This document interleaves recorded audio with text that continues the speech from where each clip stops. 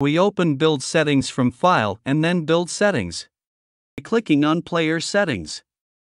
Click on Player on the left pane, which will show all the information Unity needs to know for Android export. Give your company name, product name, and the version for Android export.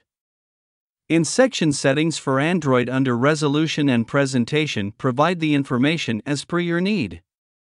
In this case, I left everything to default except Default Orientation, which will implement the Portrait or Landscape mode. To define static splash image, which appears when you launch your application on mobile, select the static splash image.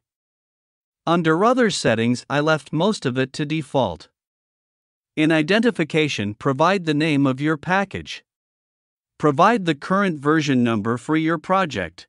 Bundled version code needs to be increment 2 with any updates you want for your project. Provide the minimum API level and target API level for your project. In Configuration, set scripting backend to IL2CPP and API compatibility to .NET Standard 2.0. In Target Architecture, enable ARM v7 and ARM64. In Publishing Settings, create a keystore using Keystore Manager if you have not created one. If you have already created a keystore, navigate to the path where keystore file is saved and provide the keystore password for your project. Check the Build App Bundle Google Play if you want to upload an AAB file. Click on Save to start the build process, which will take few minutes. I hope this helped.